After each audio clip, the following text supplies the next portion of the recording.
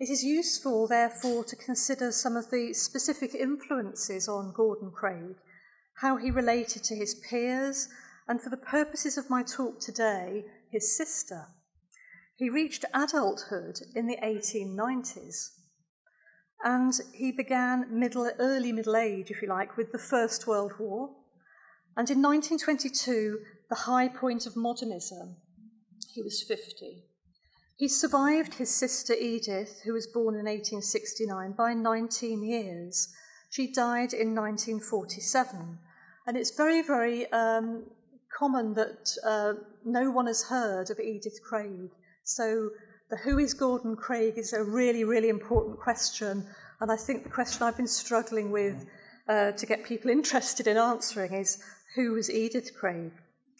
So Edith Craig herself had a long and productive career. Like her brother, she was trained as an actor at the Lyceum Theatre, where their mother, Ellen Terry, was one half of the successful stage couple with Henry Irving. In 1897, Edith Craig toured with Janet A. Church and Charles Charrington with productions of Ibsen's plays, when the name of Ibsen was synonymous with the most challenging and unorthodox of contemporary thought.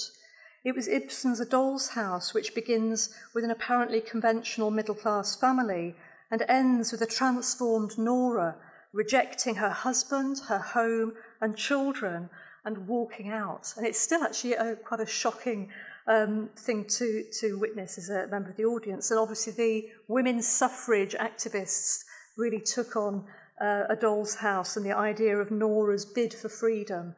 They took that to their hearts. Now, in a letter to George Bernard Shaw, Ellen Terry described the effects on her daughter of mixing in these circles as giving her daughter a somewhat moth-eaten appearance, and she was rather worried. So she seemed relieved when Edith Craig became a costume designer and stayed closer to home. After having made the most of the opportunity given by Irving in 1899 to make all of the costumes for the Lyceum production of the French revolutionary play Robespierre, Edith Craig launched her own costume business, Edith Craig and Company, and this was financially supported by her mother. With this breadth of experience in perhaps the most fortunate of apprenticeships, Edith Craig turned towards the role of producer, or what became known as director of plays. After a period of development, organising tours for her mother, Edith Craig found opportunities for creative development in the women's suffrage movement, for which she became internationally known for her productions. She was one of the most famous directors of women's suffrage plays, and there were many, many plays written by women and some men to support the campaign for women's suffrage. Edith Craig directed plays for many little theatres in the interwar period, and she set up her own theatre society, the London-based Pioneer Players, from 1911 to 25. It was effectively London's relatively forgotten art theatre, bringing many innovative plays to London from Russia, Italy, America and Holland. George Bernard Shaw succinctly formulated the conundrum posed by the Terry children's impact on the world in terms of an inverse proportion of fame to productivity that defined them. Gordon Craig had made himself the most famous producer in Europe by dint of never producing anything, while Edith Craig remains the most obscure by dint of producing everything. Shaw refrained from passing judgment on the siblings' talents. Based on the number of plays produced statistically, Edith Craig should be the more famous sibling. So it's worth reflecting for a moment on what Shaw's motivation might have been in making this statement. He was Edith Craig's supporter, and new insights have emerged about the connections between their careers. Most significant, perhaps, is that she was a timely supporter of his plays during the First World War and in the 1920s. So in my new book, Edith Craig in the Theatres of Art, I look into this in some detail. But Edith Craig directed his play The Inca of Perusalem in 1917 in London. and also several of his plays at the Everyman Theatre Hampstead in the early 1920s. So she was a supporter of Shaw when his pacifist politics had really seen his reputation fall. So she effectively, I think, rehabilitated his reputation. And Edith Craig's role at the Everyman Theatre Hampstead has been relatively little known, partly because Norman MacDermott, who ran it, tended to foreground his own name in the publicity. So in this talk, I'm going to be introducing a reassessment of the relationship of Edward Gordon Craig and his sister Edith Craig, insofar as it relates to some aspects of their theatre work. I'm going to give you an anecdote from Edie Craig, an elementary letter to her son, and I'm going to look at a short essay by Edward Gordon Craig written about his recollections of Edie, and it was in a book and it was published after Edie's death. Those three references are crucial for what I want to suggest. So the anecdote that was very meaningful to Edith Craig, it appears in Ellen Terry's autobiography, which was written with the help of Edith Craig's female partner, Christopher St. John, formerly Christabel Marshall. And this was published in 1908. So there's a reference to it in there, and it was about, as a child, Edith Craig, when her brother complained and was scared of the dark, she apparently hit him on the head with a wooden spoon and told him to be a woman. So what's interesting, I think, is that Edith Craig repeated this anecdote in a talk she was giving in the 1930s, and the whole event was about reflecting on women's enfranchisement. So in that audience, that anecdote in the 1930s must have had a different sort of meaning. Now, there is an amusing aspect to this childhood memory of a bossy sister cajoling her little brother, if told at the expense of Edith Craig herself, who was known later in life for her forceful personality. And here on the right, Pamela Pixie Coleman-Smith, the artist and designer of one of the most famous tarot card sets in the world, is there crouching, and Edith Craig is towering above her. So her other partner, Tony Clare Atwood, the artist, was actually more reserved. Christopher St. John was, like Edie, a really forceful personality. Now, I think this anecdote, there seems to have been more to it, and I'm suggesting that it points to ways in which a conflict and a rivalry was emerging between the brother and sister at that early age. It was sometimes productive and at other times highly destructive, and it shaped their sibling relationship, and it lasted into adulthood. Now, the two young Craigs had unorthodox family circumstances, even by the standards of artists and theatre folk. The effect on the children was likely to have been an additional sense of uncertainty, in addition to that generated by parents going on theatrical tours. They needed to adapt to rapidly and continuously changing circumstances and different accommodation. After Terry's separation from their father, the architect and designer Edward Godwin, they had two stepfathers, Charles Kelly Wardell, the actor, and then later on, when they were adults, the children had another stepfather in 1907, the American actor, James Carew, who was 29 years younger than the 60-year-old Ellen Terry, and Carew was 31, and Edith was 38, and Edward was 36. So their third and final stepfather was actually younger than them. I mention these sort of age differences because it's a kind of fact of some of the relationships that Ellen Terry had with men. She was much, much younger than her first husband, the artist G.F. Watts. It's quite interesting in terms of perhaps breaking some of these conventions. But what I want to think about now is how would this have affected the children? How did they engage with them? What did it make them think about their new roles?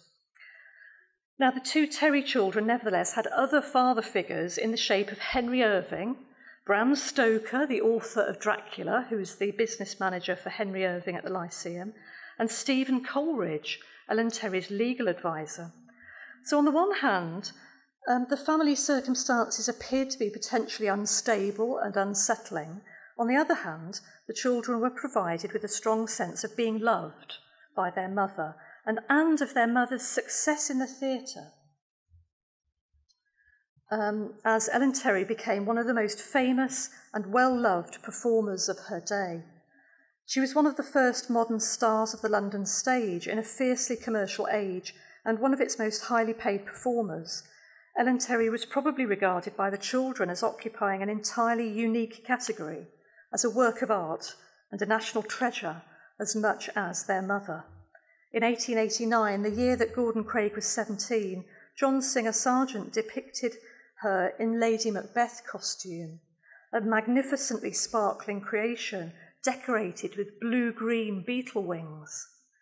At the end of the 19th century, she earned several £100s per week, allowing her to own several properties with tenants and servants, and on at least one occasion she lent Henry Irving a vast amount of money to keep the Lyceum Theatre going, but this was kept completely secret, and it's emerged in the Stephen Coleridge correspondence with Ellen Terry in the Garrick Club Library. So on the occasion of her stage jubilee, in 1906, a cartoon in Punch showed Shakespeare paying homage to Ellen Terry. In 1922, she received an honorary degree from St Andrews University during J.M. Barrie's term of office as rector, and in 1925 she was honoured with the title Grand Dame of the British Empire. So she went from leading quite an unconventional life and being effectively a fallen woman to being welcomed in and formally acknowledged by the royal family when they gave her a diamond brooch on her jubilee.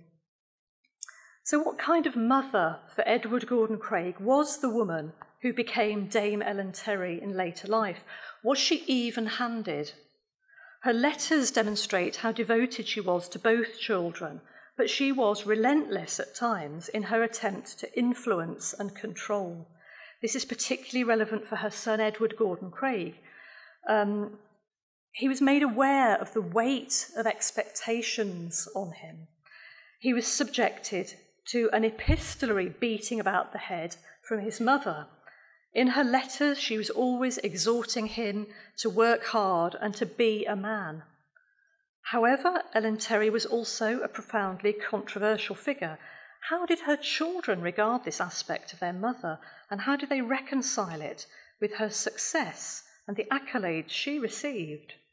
This is likely to have been highly confusing and perhaps intelligible by interpreting it in terms of the unique and the exceptional.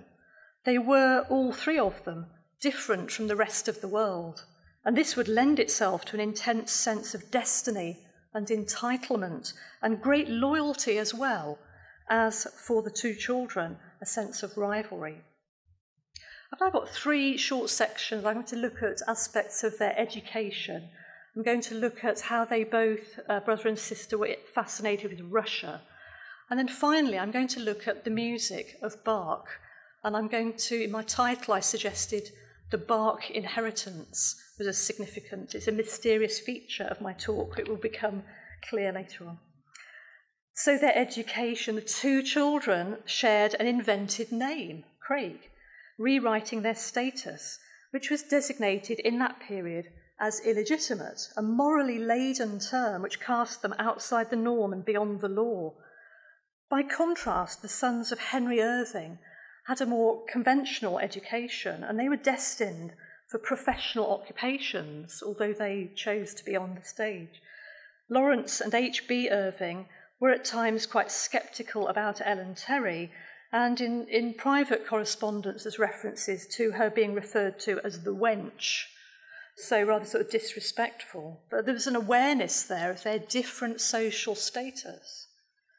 Terry reported to her son that she had great ambitions for her daughter's education, at Cambridge University. And she writes to Edward Gordon Craig, "Do you know the ED is at work to pass for Girton? It's a Quaker to pass, and I should say her spelling, like yours, would have to improve first. However, Mrs. Mallison says she can pass easily, and as all Mrs. Mallison's girls are Girton girls, she ought to know." Well, perhaps she hoped that Edith would become an honorary Mallison, and some of the other achievements of the exemplary sisterhood would rub off. It may have been somewhat tactless, though, this comment, written to Edward Gordon Craig, perhaps intended to make him raise his own game at school. Formal education, particularly that of the public school variety, didn't seem to capture his imagination, and he balked at the rules and regulations. Now, Ellen Terry had an energetic son to deal with, who had become much inspired by the dramatic appeal of cowboy culture. She confided in a letter to Edith Craig about the effects of her brother's encounter with the American cowboy performer Buffalo Bill. And here she's mimicking the publicity which referred to Mr. the Honourable William Cody. Mr. the Honourable William Cody has set his, Gordon Craig's, poor little brain and heart on fire, and he thinks and dreams of nothing but Bill. Mr. Cody offered to teach Ted to real ride if I'd let him join the camp for 2 months on a visit, but Bradfield is best for him, so he goes back this afternoon. Now, William Cody, known as Buffalo Bill, was a scout in the American Civil War and subsequently an international performer with Buffalo Bill's Wild West, and he was touring Britain in 1887 when this letter was sent. The whole Terry family seems to have joined what the press described as the Wild West fever. Ellen Terry's letters reveal more about the upbringing of the children, the difficulties that arose and how they were resolved. Both children were educated in Germany. Now, Ellen Terry discovered in October 1888, in this autumn, she's working really hard, learning her lines for Lady Macbeth, which is coming out in December. So just at this difficult time, Edward Gordon Craig gets into serious trouble at school. The 16-year-old Edward Gordon Craig had apparently absconded at night on a cycling jaunt, which had led to his expulsion. The details remained obscure for some time as Terry struggled to find out exactly what had happened, and she enlisted her trusty legal advisor, Stephen Coleridge, to act as her representative. Now, Terry was particularly frank about all of this in her letter to her daughter. In revealing her opinions about this situation, about her son, but also about the reaction of Stephen Coleridge, Ellen Terry seems to treat her daughter very much as an adult and an equal, as well as a confidant.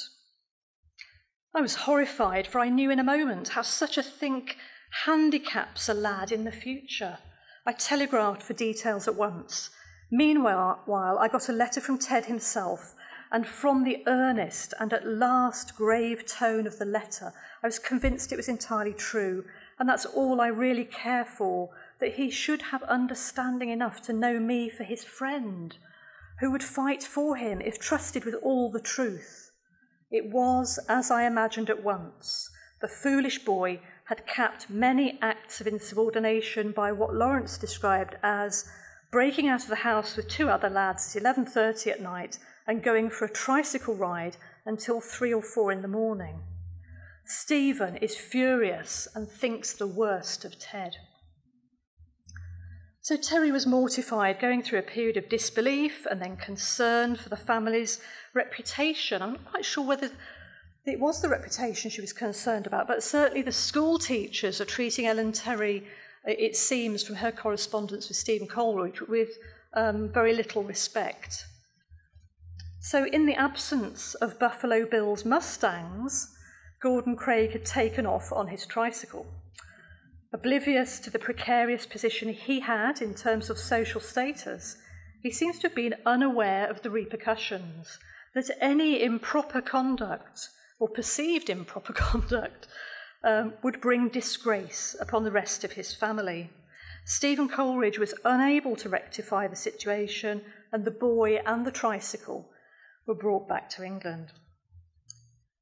Now, Edith Craig's memoirs have not so long ago been published, and there's a reference in the memoirs to a time when, in fact, Edith Craig also surreptitiously went out in Germany for nighttime jaunts.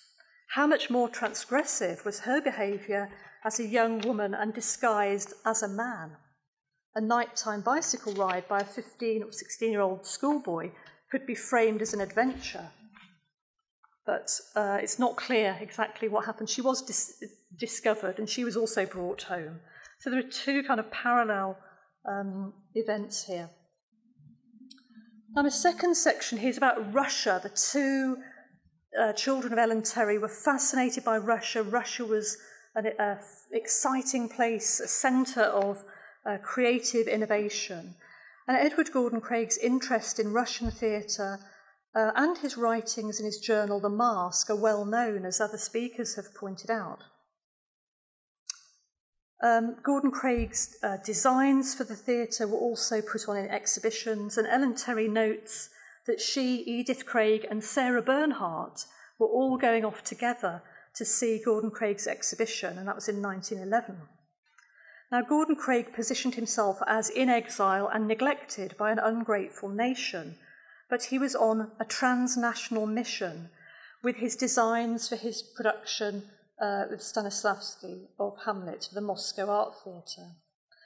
And in a speech to people gathered for a dinner in his honour in London, which he then publishes, the transcript of his speech of thanks in The Mask, he saw himself as a representative of the European theatre. And it is as the English representative of the awakening European theatre that I am here this evening. Art is not a national thing. It is far more than that. It is a religious thing. So The Mask is a really fantastic resource. It's fascinating. And what I've been doing is trying to look for references to his sister. And they don't appear. In the same issue of The Mask, in October 1911, Gordon Craig wrote under one of the many pseudonyms he used in the journal, John Balance, and he wrote an article entitled Kleptomania at the Russian Theatre. And he's accusing the Russian ballet people of stealing tricks from other lands and arts. The putative thefts were also from, quote, the only original dancer of the age, the American, so we know that's Isadora Duncan, and another idea or two from the most advanced scene designers of Europe, and that's him. Gordon Craig was critical of the Russian ballet and the perceived vulgarity of the costume designs. Now, what isn't so well known is that his sister was involved with Russian theatre productions in London with the Pioneer Players, but she also was involved with organising the publication of a little book called The Russian Ballet, which was published under Ellen Terry's name in 1913. Now, the letters in the archive reveal that this was a very rushed, desperate project to try to raise some money because Ellen Terry had become very, very ill and unable to work, and therefore many other people were financially suffering because she was supporting them. And so Christopher St. John is enlisted to write The Russian Ballet. This didn't raise enough funds, so in 1914, Ellen Terry, with the help of Christopher St. John's commissioned writing of the Shakespeare lectures, goes on tour to Australia and New Zealand. Now, Edith Craig produced so many plays that we would be here for several weeks if we were going to go and discuss them all. But I want to just show you quite a few slides in a row now. I'm going to not talk about them very much at all. This is showing Edith Craig's costume designs for A Pageant of Great Women, one of the most famous and successful women's suffrage plays, which was put on all over Britain, 1910 to 1914. And here we have Cicely Hamilton in a costume which Edith Craig designed.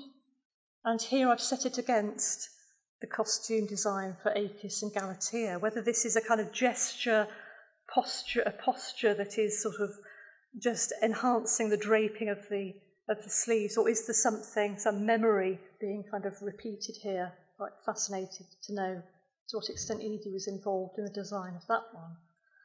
The Pioneer Players put on many plays for their members in London between 1911 and 25. In 1914, they also had a costume ball, and I think there was a competition for tango dancing, and Ellen Terry goes off to Australia just after this. Edith Craig puts on a play by Rotsveit, a 10th century nun, said to be the first female playwright ever, and it's translated from Latin into English by Christopher St. John. It's produced by Edie in London for the Pioneer Players. It's a really historic occasion, and Ellen Terry appears in it. There's a play by Nikolai Evrenov, the Russian dramatist, The Theatre of the Soul. This is a monodrama, it's expressionist, it's really avant-garde, and Edie directs it, 1915 and 16 in London. And there are her lighting designs, just to the side. She puts on A Merry Death by the same playwright in 1916 for the Pioneer Players. Pan in Ambush, a comic play, is put on in 1916. And we have a costume here that is rather reminiscent of Nijinsky in L'Après-midi d'un Faun. Now, in 1912, Edith Craig's Pioneer Players put on Hamlet. And she doesn't direct it, apparently. It's directed and acted by Louis Calvert. And he's interviewed here and to say that so far as scenery and costume are concerned, Sunday's performance will be given in the simplest and plainest way. And I prescribe the excellent remedy of absence to anyone who may be expecting our presentation of Hamlet to amaze the eye with the expensive glitter of modern production. So I wonder who he's referring to there. It's going to be very straightforward. And Edith Craig is also interviewed in the same article, and she says, "We are not setting ourselves to do more than air a theory," remarked Miss Edith Craig, and I echo Mr. Calvert's warning to those who may be looking for anything scenically ambitious. It will mainly be a presentation in character and costume of Mr. Calvert's analysis of Hamlet's brain. So the sort of comparison with what Edward Gordon Craig was doing was sort of hanging in the air there. Now my third and final section here is on the Bark inheritance. For Edith Craig, the earliest memories of her attempt to shape her little brother's view of the world were long-lasting. When her younger brother showed fear of the dark, Edith had admonished him firmly with a wooden spoon about the head, instructing him to be a woman. This anecdote about femininity, reported by Craig herself at a women's suffrage commemorative event in the 1930s, reveals perhaps the significance for the adult woman of the little girl's response to a family environment where performance and imagination held sway under the protectorate of a fearless mother. Gordon Craig remembered his sister not making costumes, acting or directing plays, but playing the piano. When she was in Germany, she was being trained in her musical education, and she wanted to be a pianist. And she had apparently rheumatism, which affected her ability to carry on with this. So he remembers her playing the piano, and his contribution to the collection of essays published 2 years after Edie's death, Edie Recollections of Edith Craig, was a 3-page essay, and it's entitled Edie Playing. All of the other contributions from people like Vita Sackville-West and various women's suffrage supporters and collaborators with whom she worked are writing about her productions in quite a lot of detail and how significant she was in an international context. And Edward Gordon Craig's essay is about a rather sort of whimsical moment where he is describing Edie cajoling Ellen Terry in terms of playing the piano together. So it's a very odd essay, and it's always puzzled me. And I think I felt rather angry that he didn't kind of say anything about her theatre work. Now, I just want to highlight a couple of things from this. This is the book, Edie Recollections of Edith Craig, 1949 publication. And it starts, "How right of Edie, and what? Of the nice tilt of her nose, or of her dancing, or her way of playing the piano? I can so often hear her playing the piano now that I could write on and on about this, forgetting that it can only interest me or my mother, since we two were always present when Edie began to play. So only a word or two. I thought she played splendidly." That's the way it begins. Then we get the sort of description of Edie cajoling the mother playing piano. And then right at the end, "Yes, you will say, but why all these trifles about such a remarkable being as Edith Craig? Why not tell us of her genius? But bless your heart, we had so much genius in the house of Terry that we all took that as a matter of course."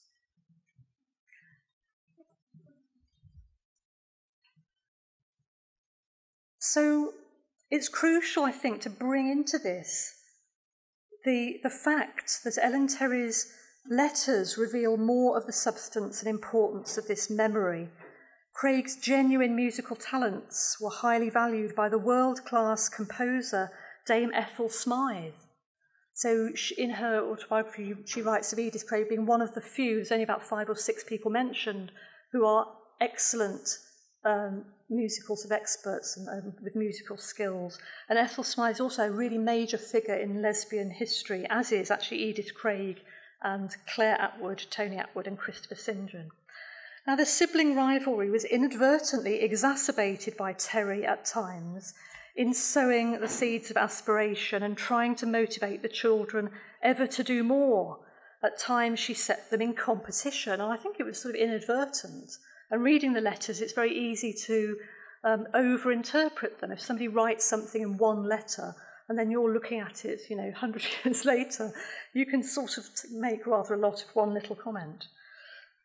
But it seems to me a letter of 1902 is very revealing. There's an insightful anecdote by Ellen Terry, which I think helps the reader to make more sense of Gordon Craig's essay, Edie Playing. Now, Ellen Terry in 1902 wrote to her son about the music of Bach, and she recalled her passion for playing Bach's music and committing 2 hours every evening to practice so that she could improve when playing it with Edward Godwin. The anecdote demonstrates Terry's perseverance, that she didn't give up, and her own appreciation of music. Significantly, it reveals the shared understanding of Bach that triangulated Godwin, Ellen Terry, and Edith Craig, and it actually excluded Gordon Craig. So Ellen Terry writes to her son, "Edie understands Bach better than any kind of music. Do you know that? And we too understood it, but at first it seemed impossible to get through with it at all. But practice we did every evening from about 9 to 11, but the organist of the village did not feel it half as understandingly as your father, who somehow got thunderous climax, but learning it on the organ was fine for me, I tell you.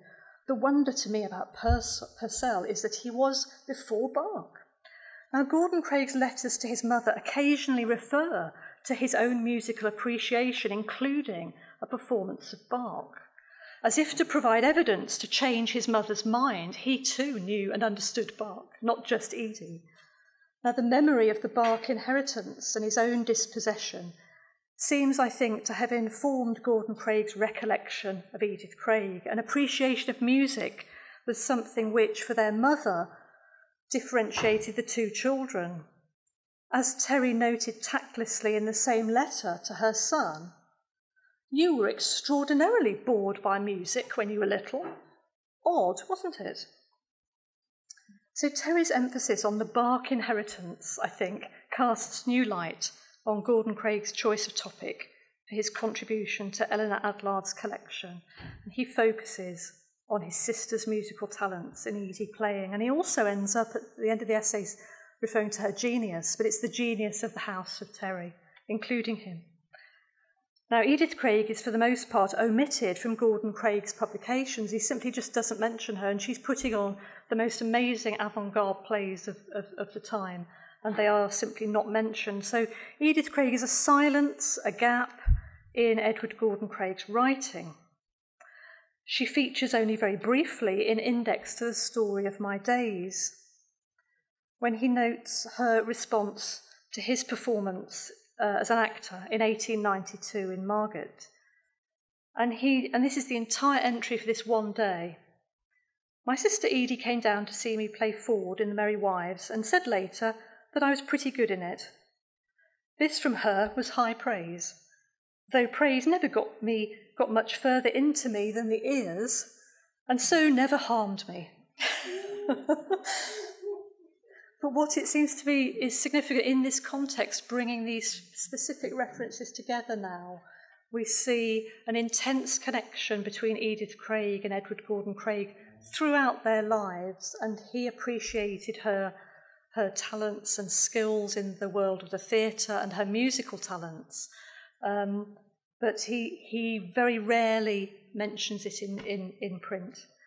So this intense significance that his sister played in his life, I think, is suggested by these silences and omissions, but the two followed parallel lines in their pursuit of the art of the theatre, and they were both aiming for an aesthetic coherence in the production, but they disagreed on the role of the actor in the enterprise. Edith Craig was very much concerned to bring in the views of the actor and the writer into her productions. But they also disagreed on the abilities of women, and that was sort of perhaps a point of contention. So I just want to close with mention of my current project. I catalogued the Ellen Terry and Edith Craig archive for the National Trust, and the descriptions of over 20,000 documents are online.